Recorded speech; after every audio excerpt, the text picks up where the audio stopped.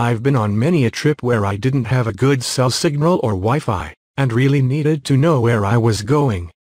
Thank goodness that Google Maps allows you to download maps of broad areas for offline use. You can also have them update with the latest information when you are back online. This little tip is also handy if you're in an area with congested cell signals, risk of low or no signals, or if you don't want to be tracked. I'll show you how it's done so that you can always be prepared with an exit strategy. Here's how to get started. Open your Google Maps app. Double-check that you're signed in to your Google account and that you have an internet connection. In the search bar, input the location you want to save, for example Albania, and search it.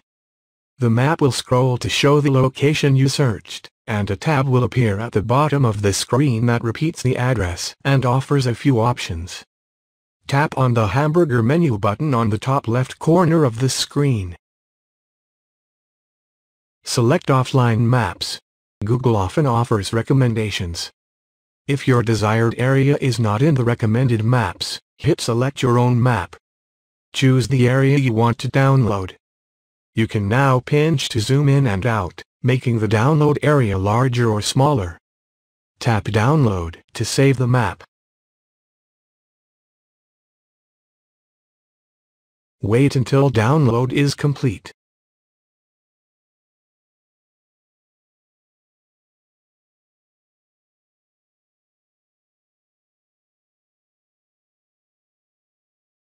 Now I will test this to see whether it works. I will turn off the Wi-Fi and close the application.